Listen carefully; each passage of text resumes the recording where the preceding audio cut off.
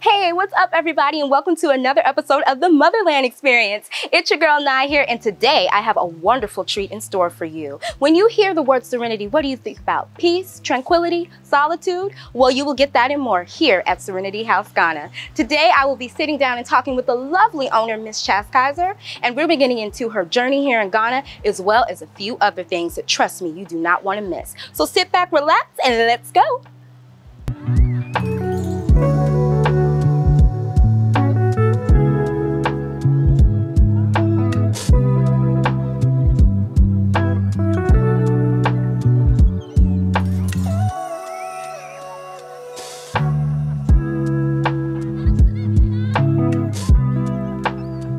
Hey guys, I am sitting here with a true she-boss. I am so honored to have this lady on this channel. So please help me welcome Miss Chaskizer.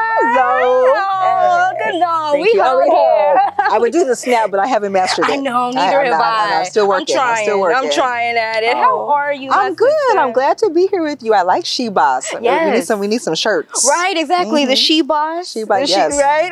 Yes. Right, exactly. Women's empowerment, right? Yes. Right. So how are you? I'm good. I'm really well. Oh, well, that's amazing. That's awesome. So could you please share with our lovely viewers where you're from? Okay. So that's a hard one. Oh. So I'm American. I'm a Texan, although I was born in California. Oh, okay. So you were born in California. I was born in California. Okay, Cali sisters. Cali sisters, San Diego. Oh, got but then my you. family I will get calls if I do not say I'm a Texan, because I was raised in Texas. Okay. And you can hear the accent sometimes. So there. I lived around the States for a while, but I've been in Ghana since 2016. Wow. So you've been here 2006. So you're 1 year. You have 1 year up on me. Well, oh. Yeah, you have 1 year up on me. Okay. Yeah. Okay. So you came in I probably 2016. don't even have that, because I left for 1 year for Jamaica. So I think we're even. We're about even. We're about even. Yes. On our Ghana time. Yes. He said on our Ghana time. Yes. So when you came to Ghana, what led you here? You could have went to any country. Why Ghana? Well, the U.S. government ended up leading me here, and my now ex-husband, my wonderful ex-husband, and so he was a diplomat, and he got posted here in 2016. We were living in Virginia with our 9-month-old daughter, and I had never thought I would live on a different continent. I was open. Ah, okay. And so when he became a diplomat, our first posting was here, and we were able to choose from different places, and we loved the idea of Ghana, so it's one of the places on this list.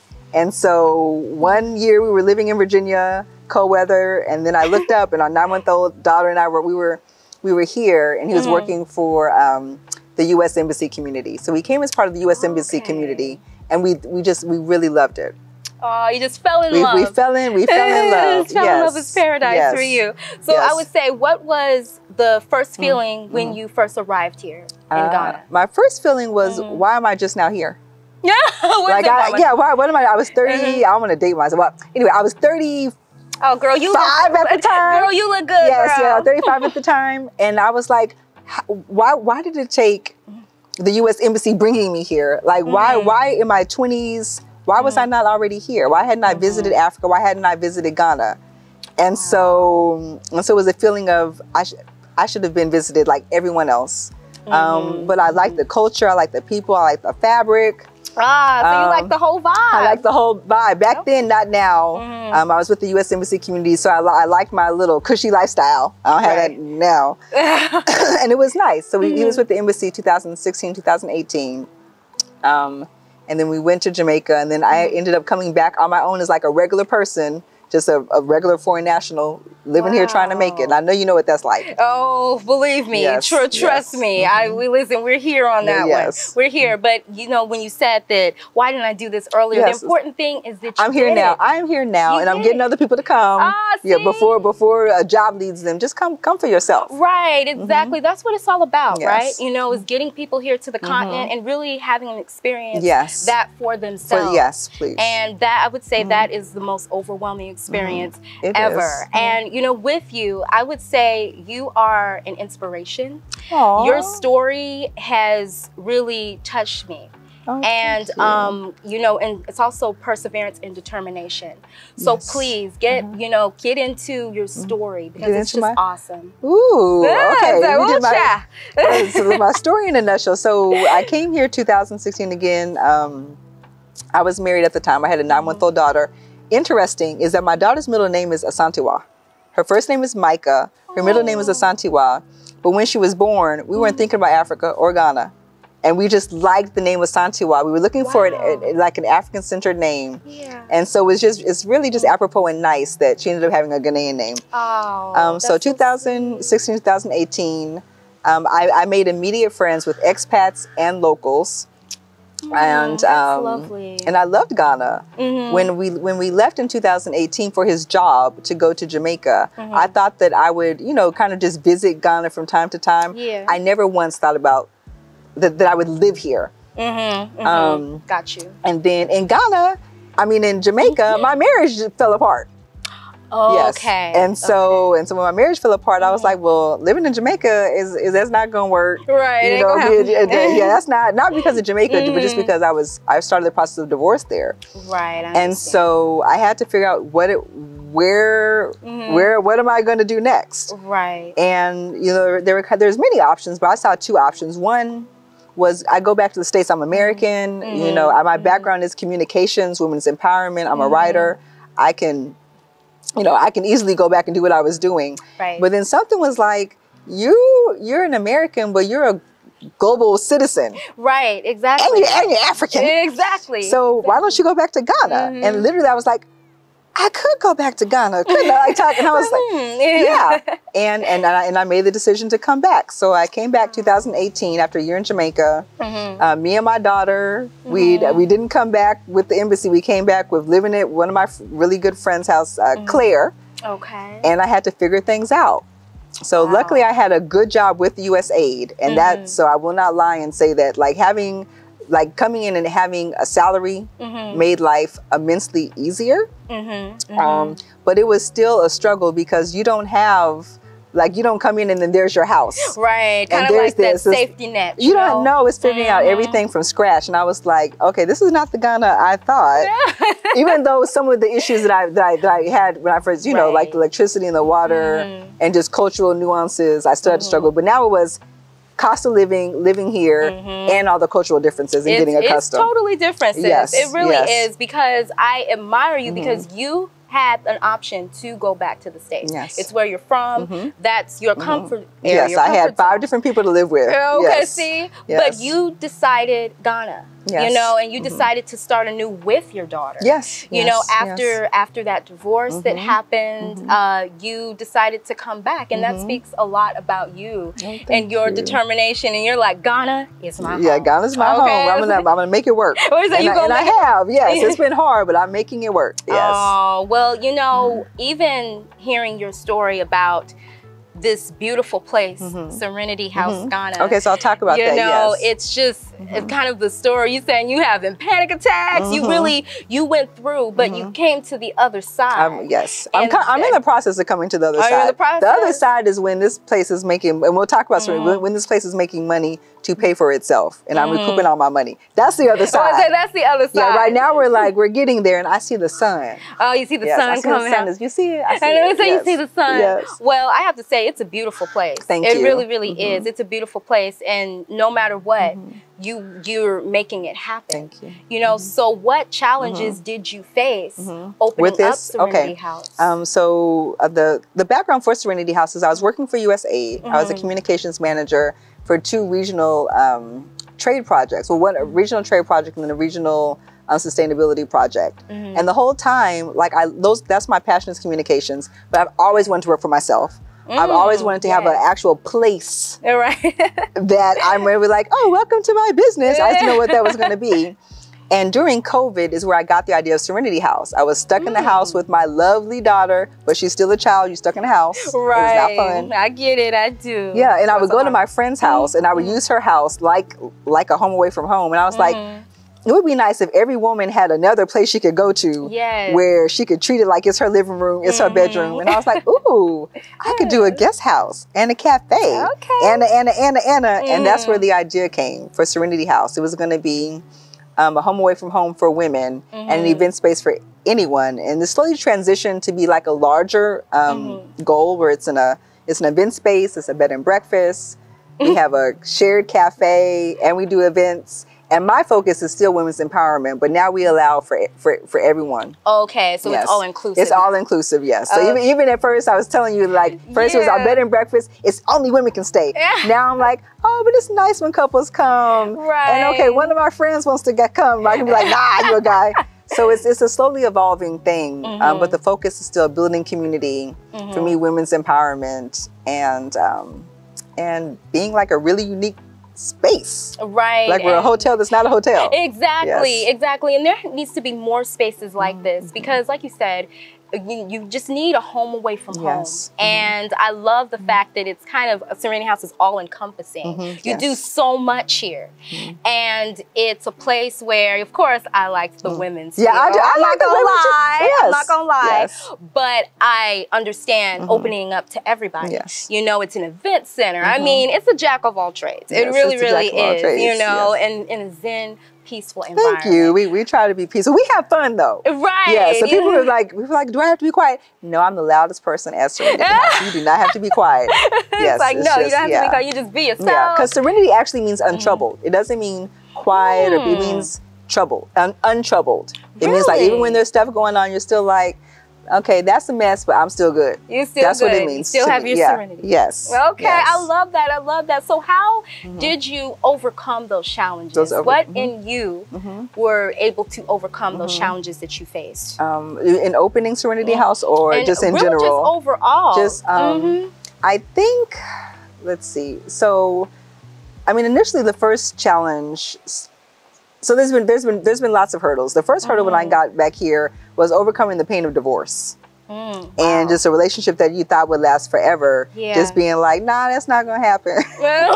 Right. And so there was a lot of healing that had to, had to take place. And so I came here. I started within like the 2 weeks that I came back from Jamaica to here. I started a new job. I was living in someone else's lovely house, trying to find my own house. And I had my daughter, raising her by myself. Now her father is exceptional. And so he's very actively, in fact, she's in the States right now with him for the whole summer. Oh, but it was, that's beautiful. But it was still the idea of, okay, she wakes up and it's me mostly. Right, got you. And just getting over the fact that I really believe in two-parent homes. Like I really, at single mothers, hood is fine. But in me, I think the ideal is a child waking up to a mom and a dad. Right, no, I understand. That's the natural order of things, and so me, it was painful, especially as a person, a woman whose parents got divorced, and my ex-husband never knew his dad. And I was like, I'm repeating these same traumas. And so I was deeply hurt. And so it took a lot of time to get over the idea that this is not the life I imagine. So if this is not the life I imagine, am I going to cry about it or am I going to craft something different? And I'm like, well, let me craft something different. And you know what? Let me make it better. And so now, I love that. Yeah, first it was like, okay, well, I guess I'll pick up the pieces. Right. And now I'm like, well, I can have a whole new life. Right, exactly. Yeah. I can start anew. I can start anew. So it's like, now I get to do another story. Right, another chapter. Another chapter. Because our life is different chapters. Yes, You know, and you started a new chapter and you turned something that could have been devastated you know what I'm saying, into the good. And I have a question. Do you think that Ghana, you could have picked up the pieces anywhere else? Do you think that Ghana had a role into your healing? For your healing? Yes, I do. And so part of it, we have to think, so it's not necessarily the country, it's what makes Ghana.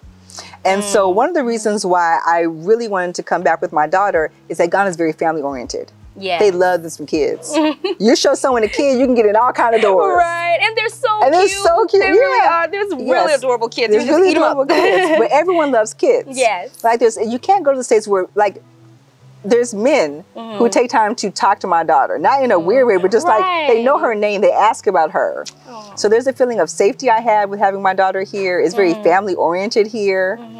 People love and respect kids. The cost of living to raise a child is cheaper here. And so that's one of the things that I liked, is that it's very family oriented and that everyone really looks after. It's like a village when it comes to kids. Yes, definitely. The feeling of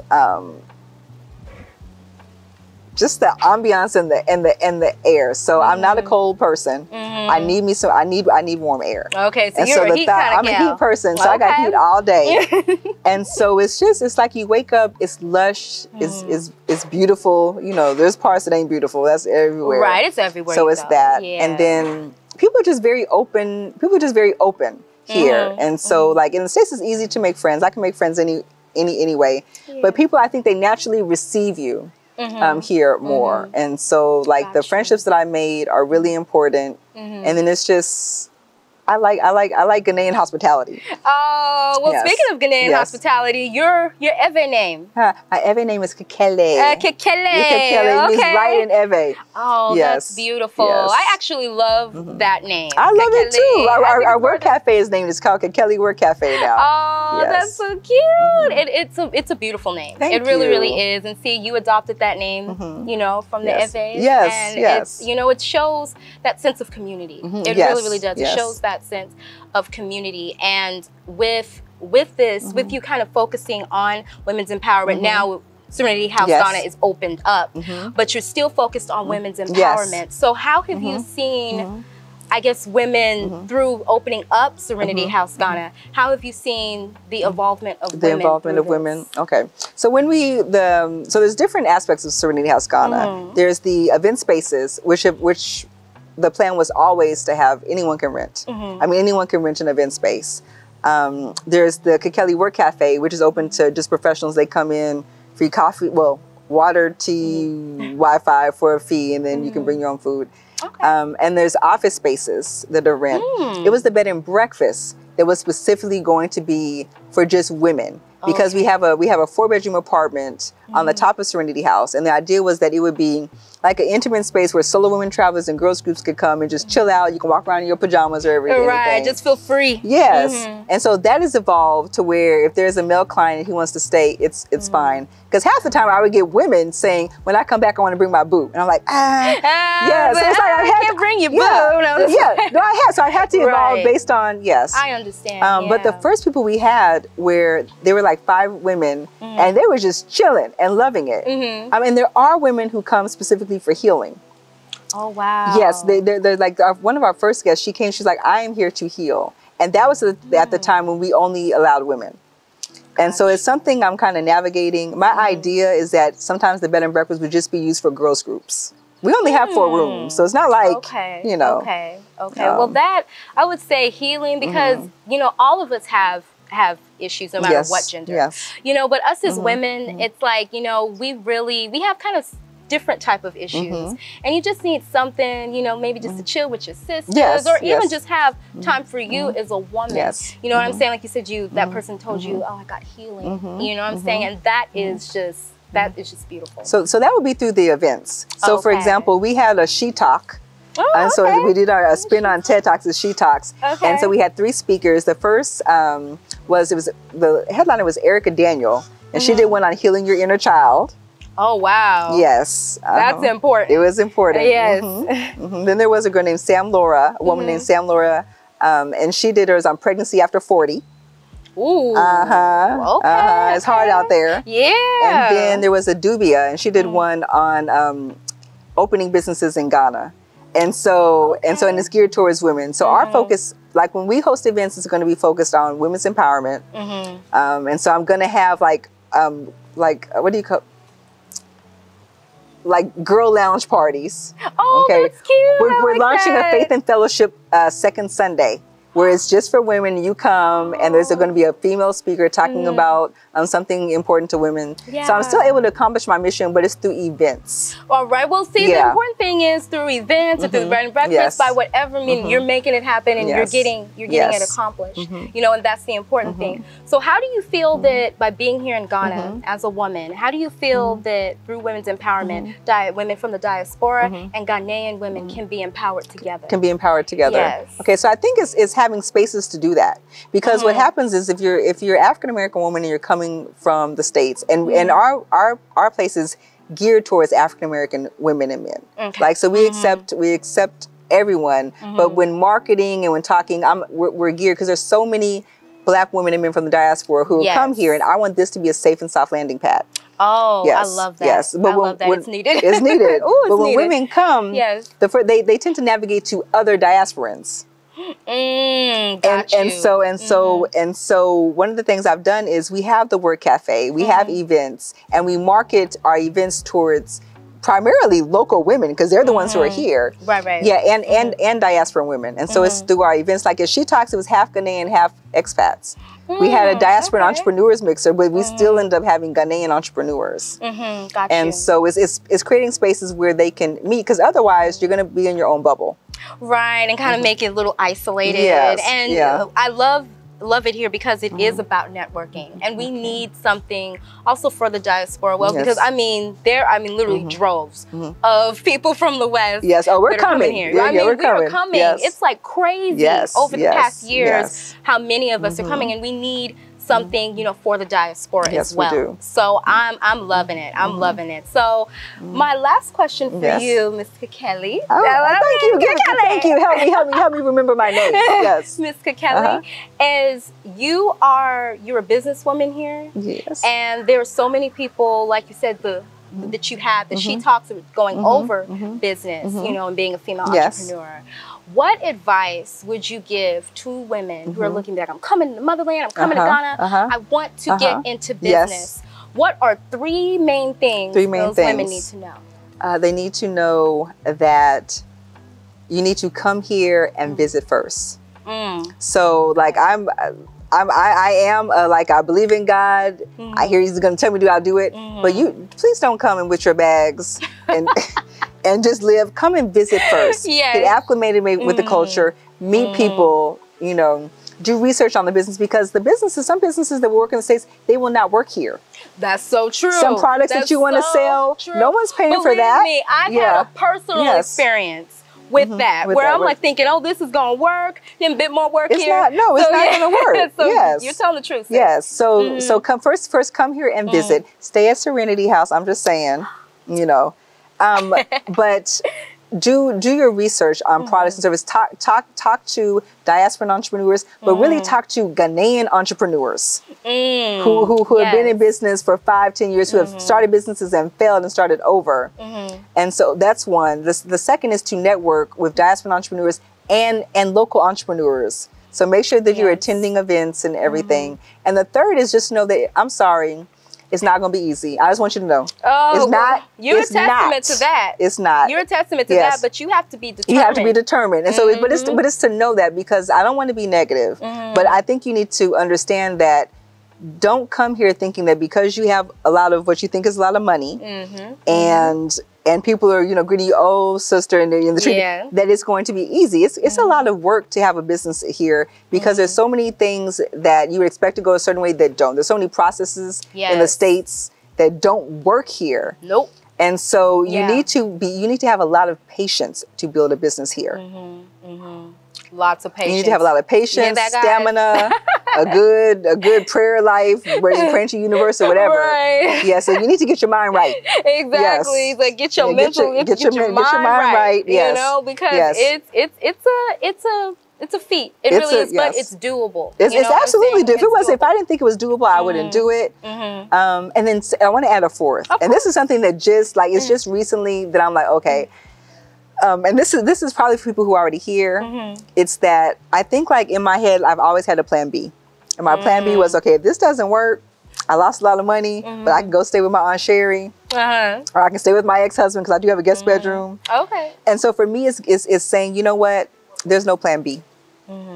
It's plan Ghana all day. No plan B. There's no plan B. They call it burn the boats. You burn the boats. You're here. You have to make it work. Because what happens is people will go back to America because things didn't work out. And as soon as they get there, they're like, I don't like this. They want to come back. Yes. So I'm learning that this has to work. Wow. And if it doesn't, something else will work. Something else will work, because when one door closes, another one will open. You know, the Most High's got you. You know, and what you're saying, you're not being negative. This is just real talk. You know, and it's you keeping it real. You keeping it 100. So I really respect you for that. You know, and just telling your story, telling your journey. I appreciate you so much, sis. You just have such a wonderful energy and vibe about you, and I wish nothing. I just know that only the best is yet to come for Serenity House Ghana. Hey, right? thank you. Thank you. So thank you so much for being on the channel. I really appreciate you. And thank you so much, you guys, my lovely viewers, for tuning in. Please do not forget to like, comment, subscribe, and share this information with others. And if you would like to reach out to Kelly, we will leave all of her information in the description box, okay? Alrighty, till next time. Mwah. Oh, let me do it too. Mwah. I can't. Mwah. Bye. Bye.